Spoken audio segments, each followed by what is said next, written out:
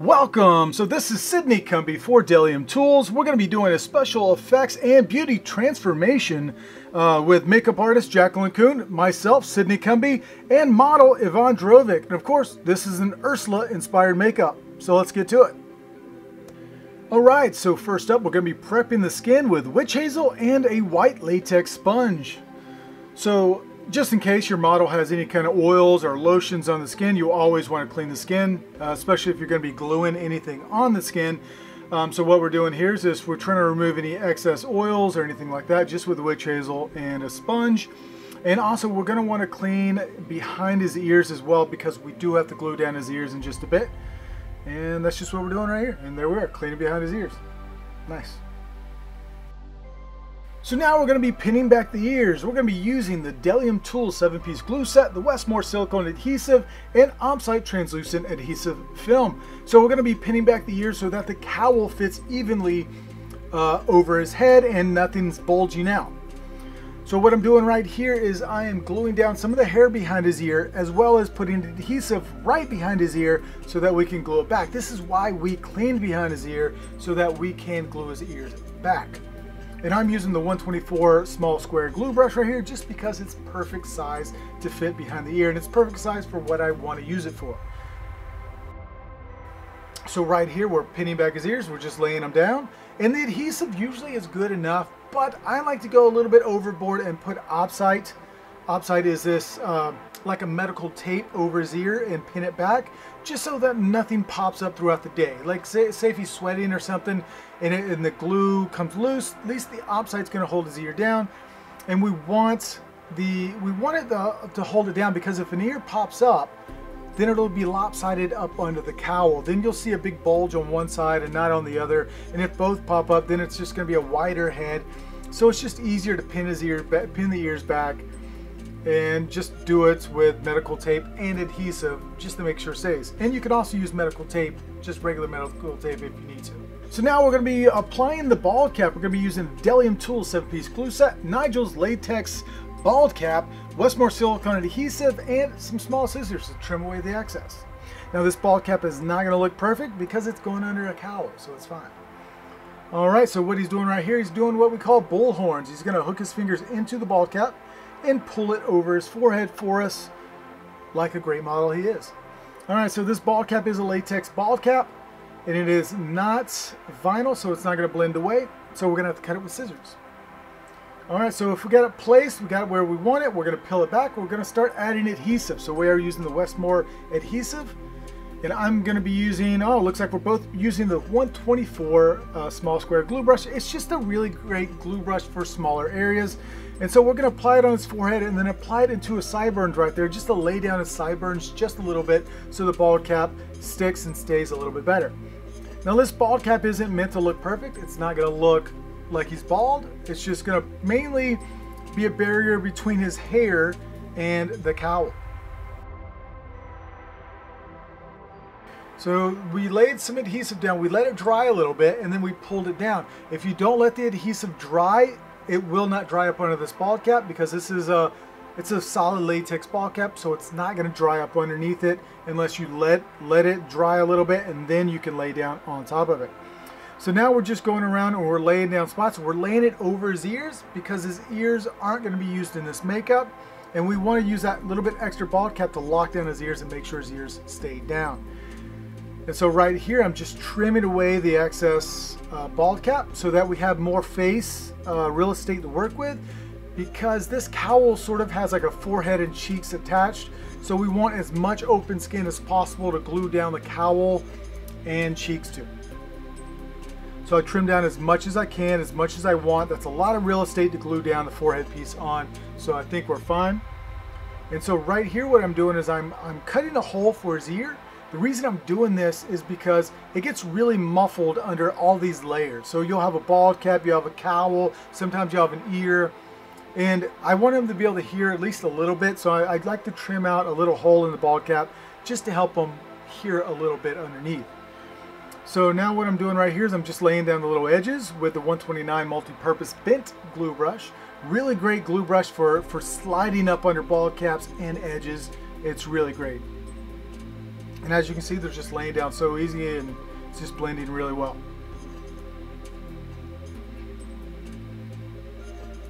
All right, now after everything is glued down, I know the edges are going to have a little bit of adhesive. You want to powder it. We're powdering it with the 173 Stomper brush because it not only is it going to powder, but it's going to put a lot of pressure. And before you put the cowl on, you want to make sure everything is powdered so that nothing sticks to the cowl. Looking good.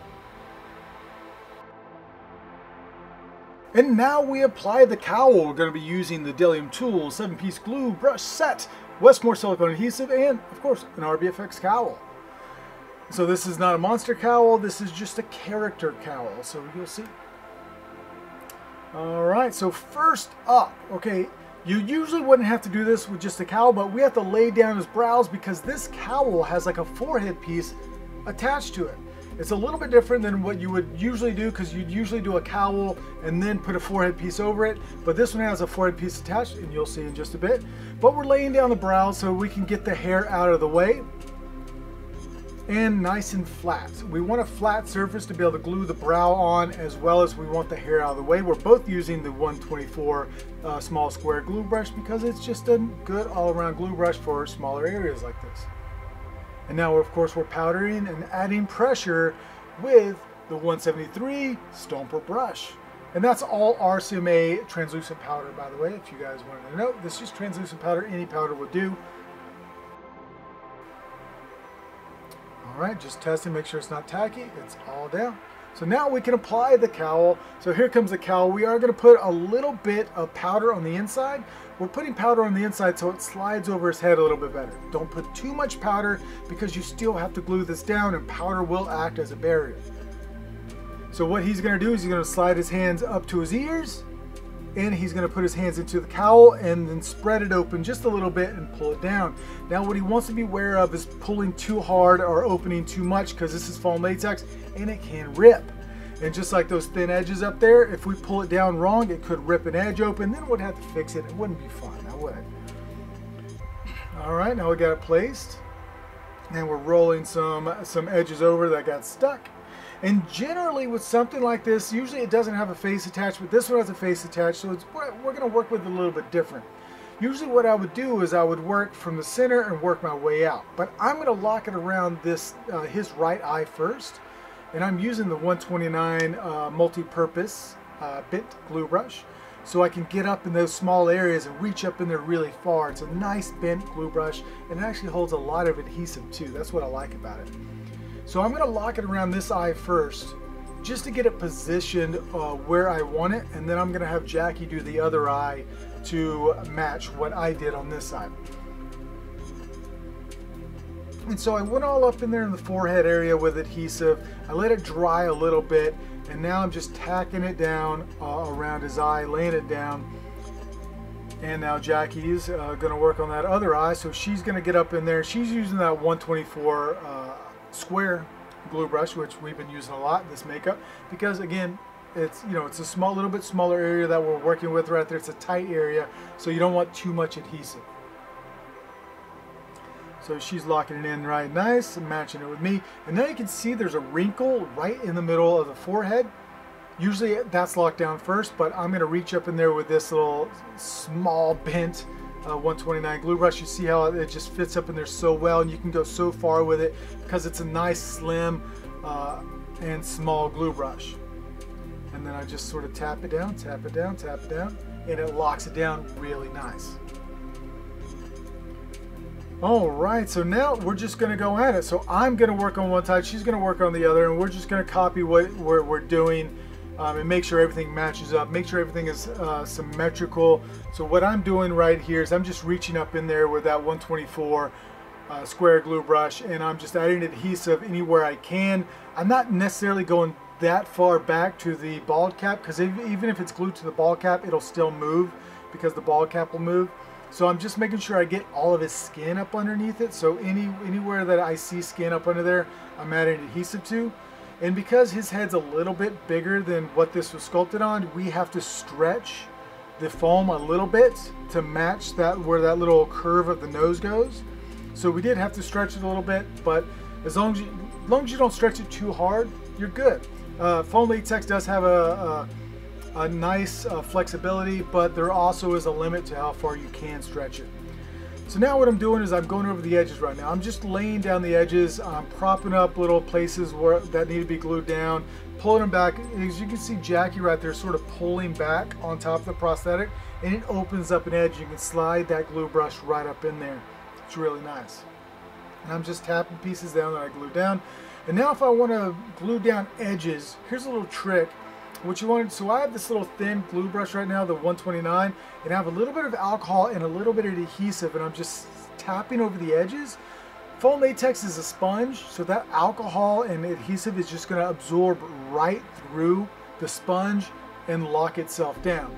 Now you can't do this to a really thick piece. It has to be just edges if you want to lay down edges, and it will just absorb right through and lay down that edge so quick, as long as it's a pretty thin edge. And you can see those edges are just going right down with just me using a little bit of alcohol and a little bit of adhesive.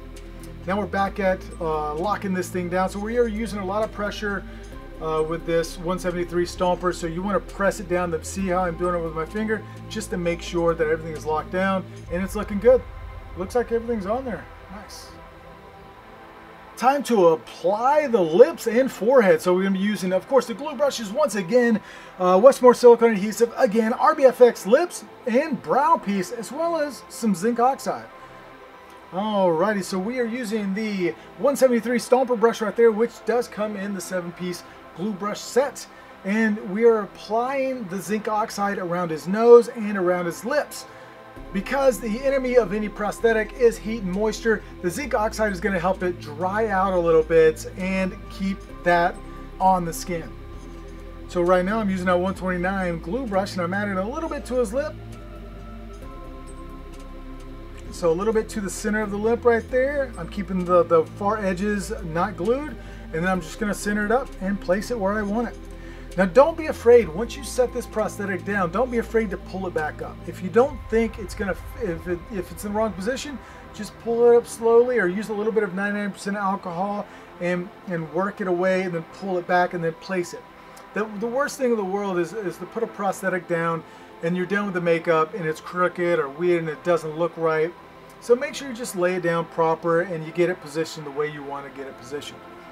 So of course what we're doing right now, we're both using that 129 glue brush, and we're just working our way up under the prosthetic. You see how that brush slides up under the prosthetic so easily. Nice small brush, picks up enough adhesive, and you can just slide it up under the edge pretty much anywhere you need to.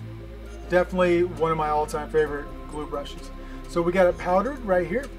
We want to powder his lip. You want to also tell your model when you're working around the lips, keep your mouth open. If you close your mouth, you're going to glue your lips together, and then it's going to be a mess, and then we got to fix it. So we powdered it with that 173 stomper brush, and now we are going with the top lip. So we're just going to lay it down, place it. It almost fits him really well. Like, these prosthetics fit him pretty decently, so it's not too, we don't have to stretch too far, we don't have to move it too far. Again, we're using the 129 multi-purpose bent glue brush. It's so easy. It's just a great brush. I don't know what to say about it. And of course, it's all down. One down pretty easy, one down well, and now we're powdering it. Again, this is the RCMA powder, translucent powder. You can use really any powder that you want to. All right, so now, like I said, you usually want to start from the center and work your way out. So that's what I'm doing right here, because we're going to put a brow piece on top of this brow piece already, just to give them a little bit more evil look, because we almost want this to be cartoony, but almost like cartoony realistic. I don't know how, I guess that's what you want to call it. But we start from the middle, so I'm going to work over here on this left side and lay it down around the eye. And then I'm going to get Jackie to just copy my placement, because I want to figure out where this is going to lay over here, and we don't want to do it at the same time, because if we do it at the same time, we could place it higher or lower than each other. So if I just lock this side down, Jackie will be able to go in there and just copy my placement super easy. All right, I got it placed. And now Jackie's going in right here. She's going in with that 124 glue brush again, because it's a great glue brush. It's perfect for smaller areas like that. and she's getting locked down. It's looking pretty good. And it looks like Yvonne's falling asleep right there. Okay, all right, here we go. Now we got it laid down. We have all the edges down. Of course, like I said, the edges, if you want to lay them down, stipple a little bit of adhesive and a little bit of 99 over it, and it'll lay down perfectly. All right, nice. Blending prosthetics. So we're going to be using the Bdellium Tools SFX locking tweezers, some Pros-Aid, a wax paper palette, and an orange stipple sponge. So this is just a little tip of how to blend prosthetics better, because I know some people ask me like, oh, how do you get perfect edges? Look, RBFX prosthetics already have really good edges, but to really lock all of this down and to blend it really well, you just want to stipple a little bit of Pros-Aid over any kind of edges you have, and that'll help blend it into the prosthetic.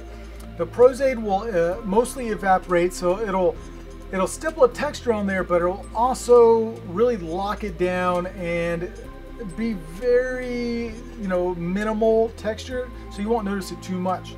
So what we're doing right here with the locking tweezers is we're just getting a little bit of Pros-Aid on there and stippling over all of the edges. Any kind of edges there are, we're stippling over. Any kind of trouble areas we think we might have, we're just going to stipple over. And Jackie's using a little bit of air from an airbrush right here to dry it. You can use just the sponge in your fingers, but you might get a little bit of Pros-Aid on your fingers. So we use the tweezers because the tweezers are so convenient. And of course, powder, powder, powder. If he makes a face right now with all that Pros-Aid on him, something might fold, something might crease, and we might have to fix something. So we want to powder it as soon as the Pros-Aid dries. And of course, we're powdering with the 173 Stomper brush.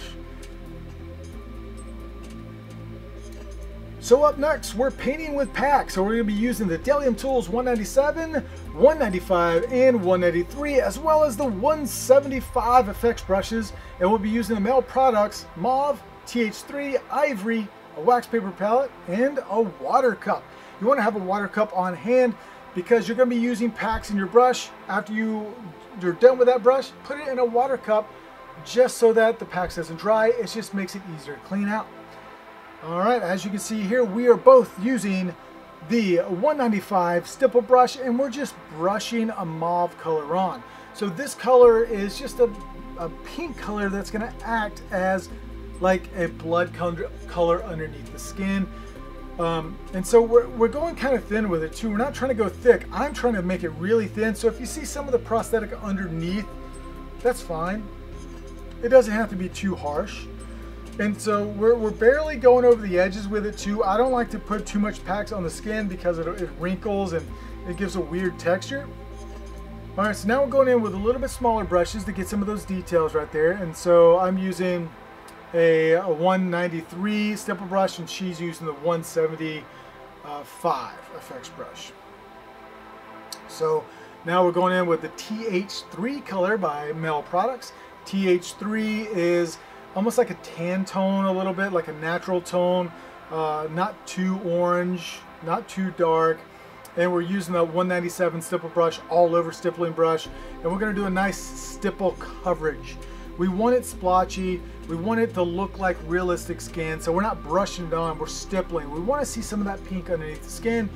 The more you see, the more like translucent it is, the more realistic it'll look like flesh. So we want to see some of this pink underneath. We're building up layers here.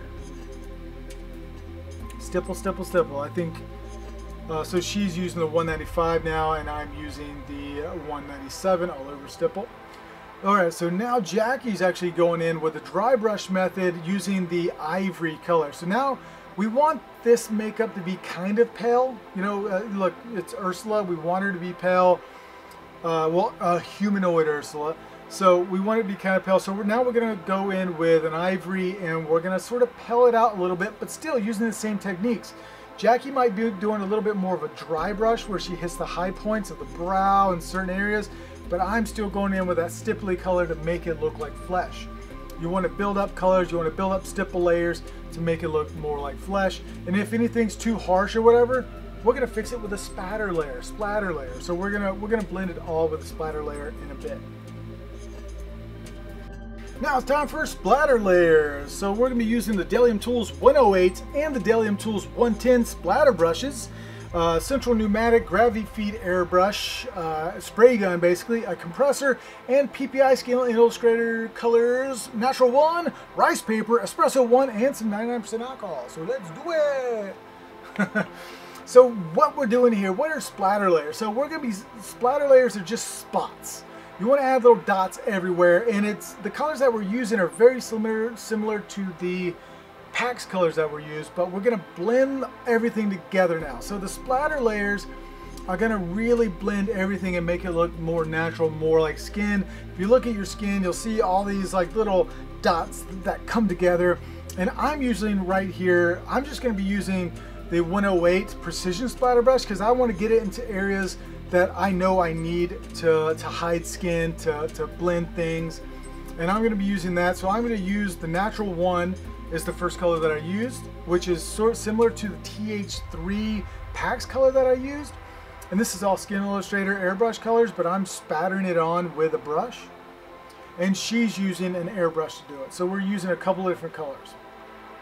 So we used the natural, the rice paper, and now I'm going in with some freckles. So I'm using my 108 brush to spatter some freckles because I want, of course, this character to have freckles, but I also want to make it look more realistic because everybody has a couple of spots, but I want to make her have a little bit more spots, and I'm doing it with this little brush, and Jackie is actually going over doing the same thing with an Iwata airbrush. That's not, not necessarily, you don't really need it, but she's doing it. I'm just using a little brush. So you can see all those freckles that are there. It makes it look way more natural. All right, adding sheen and sealer using Final Seal by Ben Nye.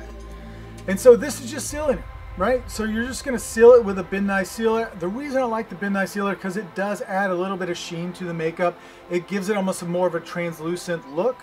And that's what I'm doing here. And I usually just do maybe 2 layers of it, and that's it. And then we also, if it gets too heavy, we usually dry it with an airbrush. That's what Jackie's doing right there, drying it off with an airbrush. And that's that. Time for foundation and contour. So we're going to be using the Faceatelier foundation, Senna Cream blush, Iwata airbrush, and compressor, and of course a couple of these Bdellium tool brushes that you see below. Alrighty, so we don't really want this thing to look too drag-like. We don't want to make it caked on makeup because that hides all the effects makeup that we did, right? We don't want to cover that up too much. We still want to see the freckles. We still want to see the skin tone underneath. So she's going to be going in light with this Iwata airbrush and the Faceatelier foundation. So it is relatively light. You can still see the freckles underneath. So now she's setting the eyes right there with a little bit of RCMA powder. And that's all the foundation that she's going to do on this. And she's going to brush it away with the 186 effects brush. So this is a watercolor brush. We just use it to wipe away a little bit of powder. And again, whichever brush works for you, that's the brush you want to use, right? And that's what she did there. So now she's going in with a little bit of contour. Again, don't want to make it too drag-like. So she's going in very light. I know it kind of looks like it's really heavy makeup, but it is actually relatively light. You can still see the freckles up close underneath that makeup. So she's going in just with the darker Faceatelier foundation, just on the cheeks, just to give it a little bit of shape. She's shaping that face right there. And now she's going to shape the nose, just to add a little bit of contour to the nose, and she's going to be using the 775 Golden Triangle Shader Brush. Just a little bit of that foundation on the nose, and she's going to blend it out with the 788 Golden Triangle BDHD brush, one of our top sellers. You can use it for as a concealer brush, a blender brush, an eye brush. There's really so much you can do with this BDHD 788 Golden Triangle brush. And I think it's about time for some blush.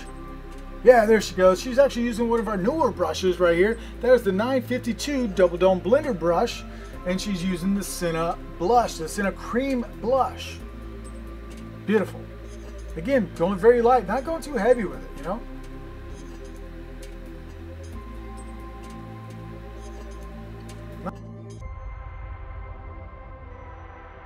Alright, now it's time to apply the eye makeup. We're going to be using the Bdellium Ultimate FX palette, the Bdellium Rainbow palettes, Mel Products Pigment Powders, the Iridescent Blue, Blue Pearl, and White Gray, as well as a list of Bdellium Tools brushes, mostly Golden Triangle.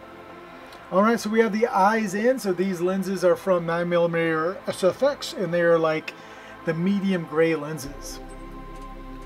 Alright, so Jackie has the 937 concealer brush right there, and she's applying a cream color to the eye just to add a base. So she wants to put a base down of cream before she puts any other pigments on top of it. So this is basically priming the eyes. And she's using a cream color from the Ultimate Effects palette. This is a cream color that she mixed, so it's a custom color that she mixed out of a couple different colors from the palette. She wanted this sort of seafoam green blue color just as a base. Alright, doing the other eye. And she's just following the brow. So the shape of the brow, just following it. It's an evil brow. We want to enhance that evil brow. Alrighty, now she's going to be softening, feathering out the edge of this eye with the 788 Golden Triangle BDHD brush. Another one of our best-selling brushes. You can use it for multiple purposes. Concealer, eyes, blending. It's just a great brush. And she's going to feather out this side as well. Boom, yeah. Alright, so now she's going to be highlighting the eye right here with some Mel Products pigment powders. And so this is the Iridescent Blue that she's highlighting the eye with. And she will be using the 774 large shader brush. Alright, so now she's going in with the 777 shadow brush using blue color from the Bdellium Rainbow palette. And now she's just smudging a little bit of that blue right up under the eye using the 772 small shader brush. Just a smudge. Now this one is going to be the 780 Golden Triangle pencil brush. And she's just using a little bit of an iridescent color to highlight the inner eye, to brighten the eye up a little bit. Alright, so we're back at it again with that 937 concealer brush. Just adding a little bit of gray-white up top as a base to add some of the gray-white Mel Products pigments. Alright, so here's the pigment powder that she's using up top. And this is the gray-white. I think this is the gray-white, pretty sure. White-gray. It's the white gray. Alright, so now she's using the 780, once again, the pencil brush, just to contour the eye, to shape the eye really. And she's using like a black blue, so going in with a black and then going over with a blue. And these are all from the Rainbow palette, for the Bdellium Rainbow palette.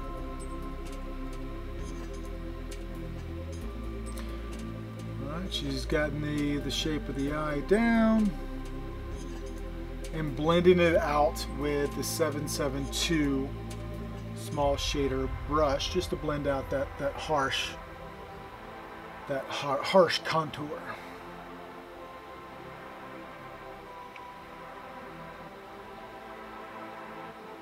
Alrighty, so now we're moving on to the brow. So we're going to be doing a black cream brow from the Ultimate Effects palette. And she's using the 762 small angle brush. Just drawing on a brow. And it's really cartoony. I mean, this makeup is sort of cartoony. It is kind of drag-like. But, you know, there's so much effects and the brow is sort of creature-like as well.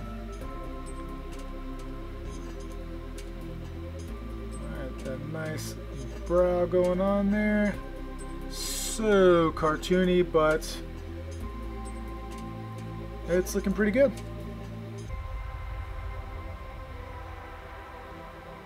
Alright, next up, applying the lip We're going to be using the Bdellium Tools 540 lip brush as well as the Bdellium Tools Scarlet O lip.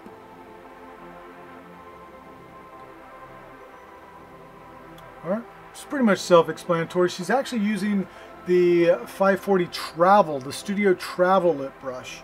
It's a little bit smaller. She likes the shape of this smaller brush. That's why she's using it. This brush also does come in the regular studio size, but this one is just a little bit smaller so that you can travel with it and it's easier to pack your kit. And the good thing about this, the Bdellium Tools lips, they really do stay.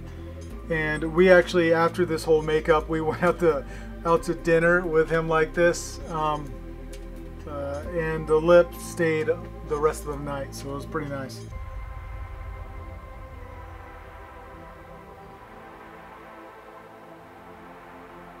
Precision, look at that. Yeah, this is a really nice shape brush for a lip.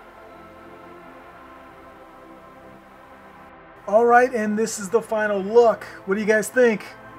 It's pretty fun makeup, huh?